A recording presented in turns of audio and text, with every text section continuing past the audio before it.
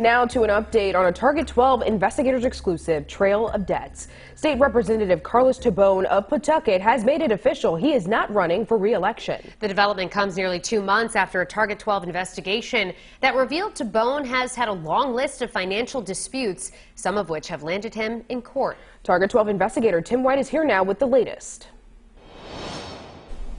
Tabone not only missed the deadline to declare his candidacy, he failed to show up for the final 7 weeks of the legislative session.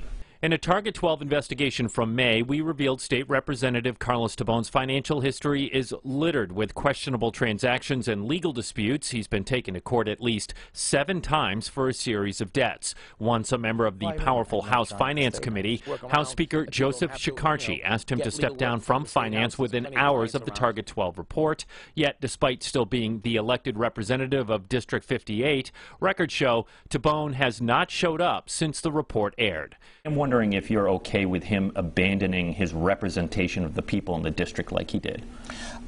He has to make those choices. That's between him and the voters. On a recent Newsmaker, Speaker Shekarchi says the last time he spoke to Tabone was immediately after the Target 12 report. Which he told me several weeks ago he was not going to run again, and that he was going to concentrate on his family and the issues that you raised in your report, and he was addressing them. Tabone will still continue to collect his legislative salary, roughly $17,000 a year, plus health benefits until January. It's under the Constitution. I can't prevent that. I can't stop that. I have no role in to cut off someone's compensation. Since the Target 12 investigation, Tabone has corrected his voter registration to reflect his correct address, not his parents' home, as it has been for years.